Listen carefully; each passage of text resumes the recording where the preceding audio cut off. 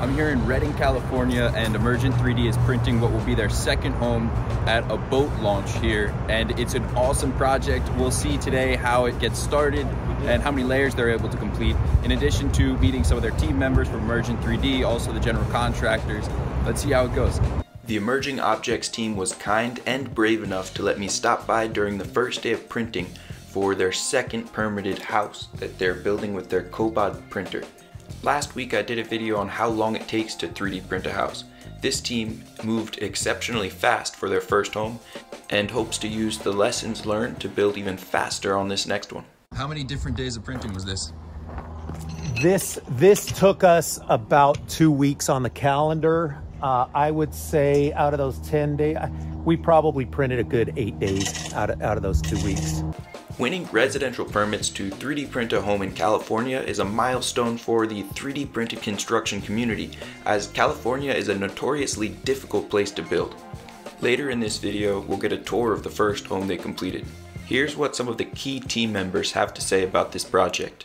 I also did an hour-long podcast with their founder and the CEO, who you'll meet in a minute, which will be released next week. Make sure to subscribe to the podcast channel at the link in the description. Don and Jamie, CEO of Emergent 3D. How's it going? Going well, thank you. I really appreciate you guys letting me stop by to film your project today. What things did you learn from the first home you're excited to implement here? Oh goodness, we learned hundreds of things. As we were told by many other people who've gone before us, your second home will go quicker, the quality's going to be better. We learned lots of things that we're implementing here, some of which have to do with the finishes and some of the things that we tried to print in the earlier stages. We're thinking it's better to exclude those. We can improve our layer time. There's been lessons all across the board. One thing I always like to stress is how important it is to have the city on your side.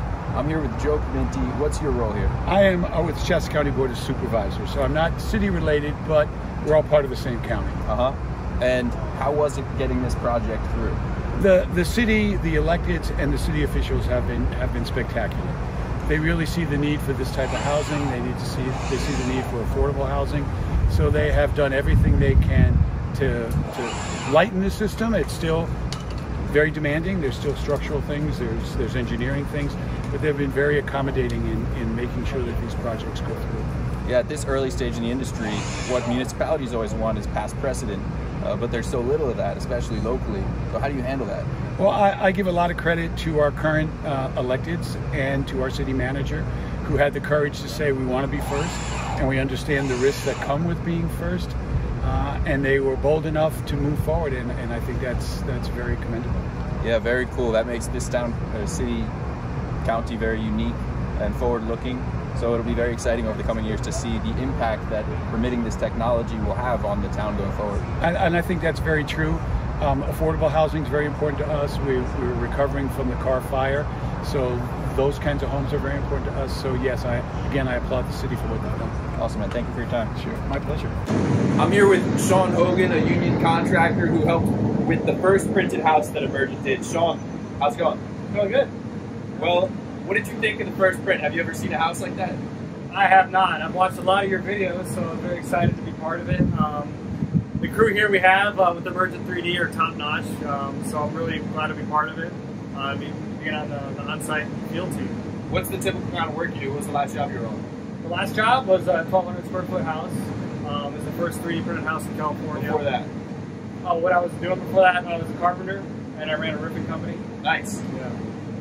And do you think that this technology is going to be the future of construction? I think up here it's going to definitely matter with all the houses burning down. Paradise, I think they lost like 10,000 homes. So, yeah, I think there's a really big possibility that this is going to be, part of the future here in California. So, it's got to be, I'm glad to be part of the team that's paving the way. Yeah, man. To make it happen. And today, what's your role going to be on that team? Today, I'm the foreman on site, so I'm going to be running the printer half the time, and then other half the time I'm going to be installing the trusses and foam and other things we need to get this wall passing code by our structural engineer and stuff. So. Awesome, man. Well, thanks for the time. It's great to meet you. Thank you. It was an exciting print with all kinds of learning opportunities I can't wait to share with you. But before we get to that, let's take a tour through the first permitted home they completed with Emergent CEO Donna Jamian. This one, it's a park host home. It's our 3-bedroom, 2-bath. We call it the Wildfire Restoration House because we actually designed this to support folks who lost their homes in the big fires we've been having over the last few years. Cool, can we move around? Absolutely. So where's the front door? So the front door is over to the left over here. On this end of the house, we've got the master bedroom, master closet and bath. Far end is 2 other bedrooms and a bathroom. And in the middle is the common area, the living room, dining room, kitchen. Again, it's a total of 1,200 square feet.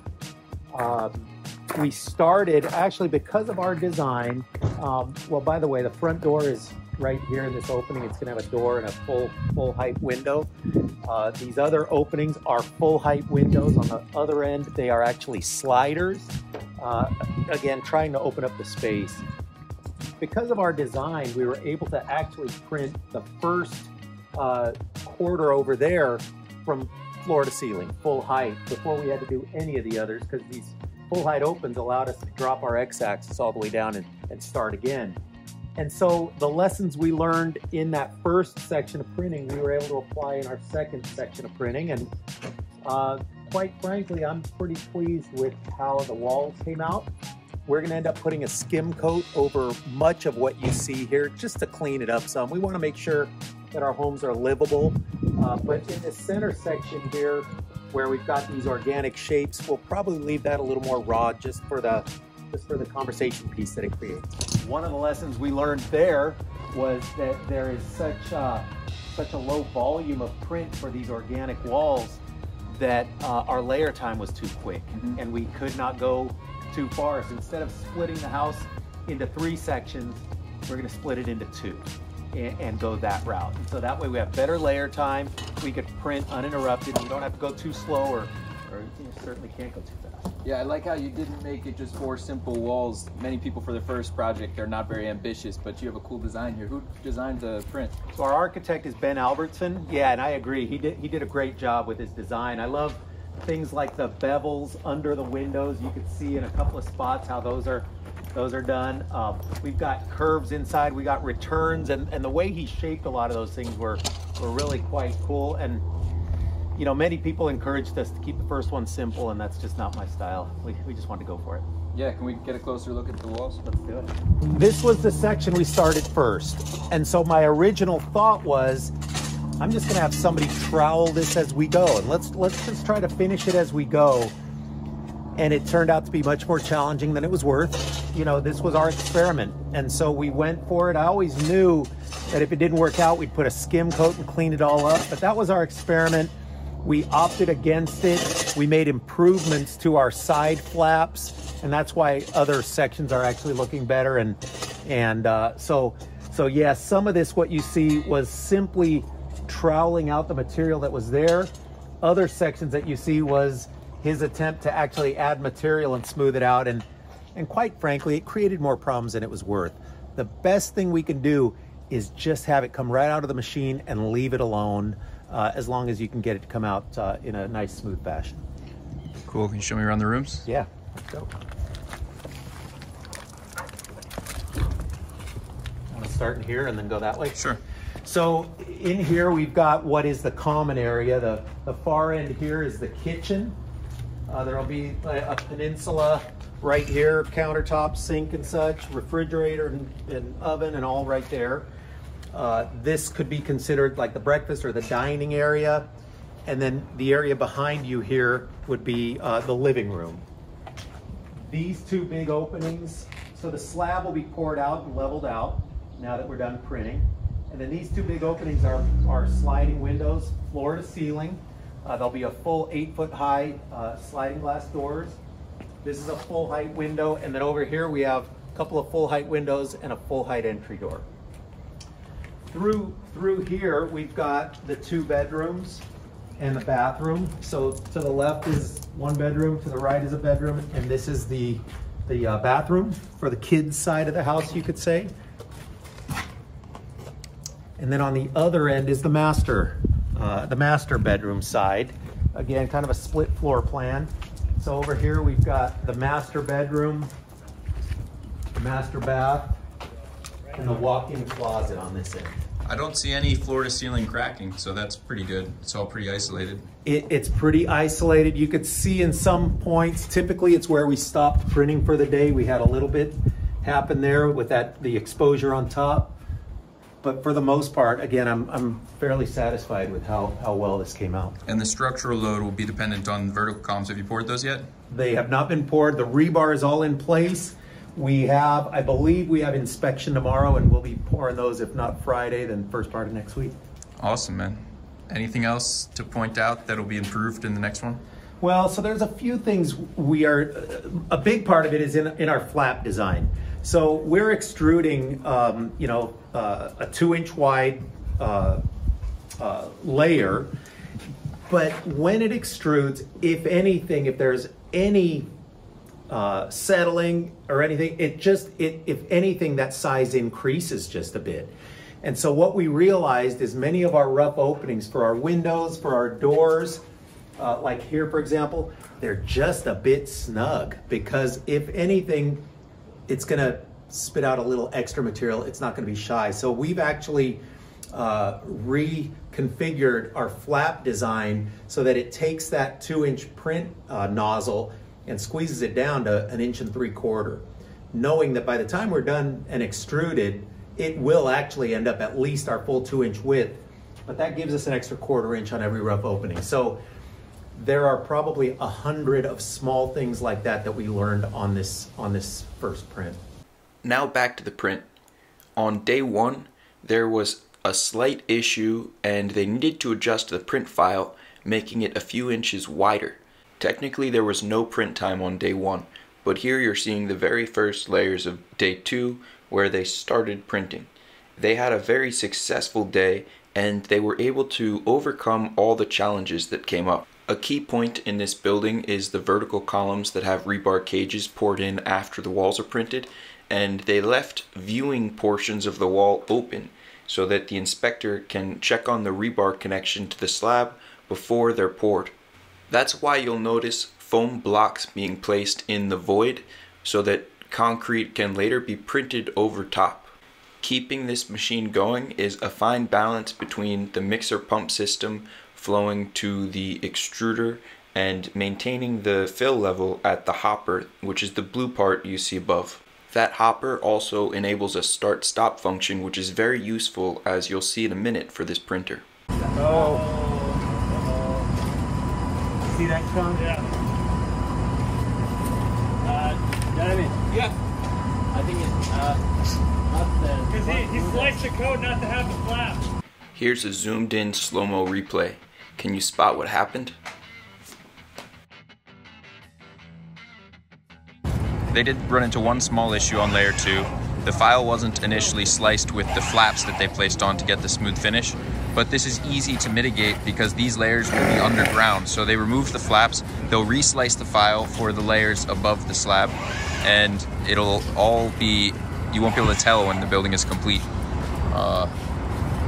As far as problems go, this is about maybe a 2 out of 10. It slowed them down for 2 minutes and they're back to work. You can see their hose management system is working great, and you can tell because there's nobody having to hold it throughout the entire print. It's keeping it out of the way of the freshly printed layers, which is exactly what you need a hose management system to do. At this point, they finished the second layer and they're coming around to do the third layer over the portion that got messed up from the flap beforehand. They filled in the cut in the layer by hand with other material, and as you can see, when the printer went over for the third layer, it came out really nice. They finished the 5 layers that will be underground and then resliced the file so that there wouldn't be any more flap issues for the next layers that are at the same grade as the slab. While reslicing the file, no time was wasted and they got the adhesive down, which will accept the first layer of concrete from the materials that will form the interior wall of the home. Right as they got going with the interior walls, they had an issue where the material wasn't flowing at the right rate from the extruder head. This was probably because the extended pause caused an interruption in the mixing process. It took a couple tries to get going again, but the wait wasn't very long and this was the last pause of the day that I saw. Making sure you deliver a good finished product is not so hard if you have someone at the extruder head making sure to go back and redo any portions that aren't up to standard.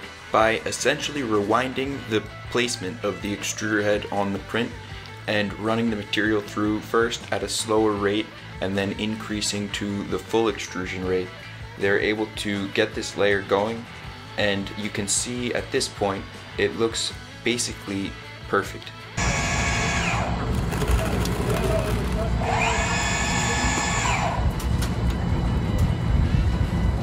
The print's going great. A few things have come up. Their experienced team is dealing with it, and it's not causing too much of a slowdown. They've been able to mitigate any issue that's come up, and they're printing now the 5th layer of the interior wall with the flaps on. They're getting a nice smooth finish, and we'll see how much higher they can print today. I got a backpack. I'm here with Tim, and what are you wearing right now, Tim? Right now I'm wearing a little pressure sprayer for the curing agent. I'm going to apply the curing agent to the next layer, and it'll help the layers good. Awesome, man. Thank you. Well, here we are at the site of the second 3D print for Emergent 3D, and you can see this is our first day. We got up about 3 feet. I got what I think is the best crew in the business here. Thank you, guys. Good job. Great. All right. Yeah, can't forget me. Yeah, don't forget Sean. These guys are legends. Printing 3 feet in one day is a huge achievement. Shout out to Sean for getting this video at the end of the day. Finally, let's hear about the CEO's vision for the future of Emergent 3D. Don't forget to like and subscribe. What's your future vision for Emergent 3D? Why'd you found the company, and where do you see it growing to? Yeah, so ours is a construction company. We're not R&D. We're not hobbyists. I've been a contractor for about 35 years or so. We are a construction company, and this is just a new tool that we can use. And the beauty of it is we can create these unique designs. We can build things with curves and shapes that were really cost prohibitive in years past. So that is the excitement for me, is that we get this whole new design palette of what we can produce. And so for us, it's about building real homes for real people. Again, I appreciate all the R&D that people are doing, because we want to take advantage of it to build as many homes as we can. That's really our goal. You know what, that's what I like to hear. I've filmed a couple art projects, and that's not really changing construction, so it's good to see people with contractor experience getting these machines and figuring out how to implement on the job site for real projects.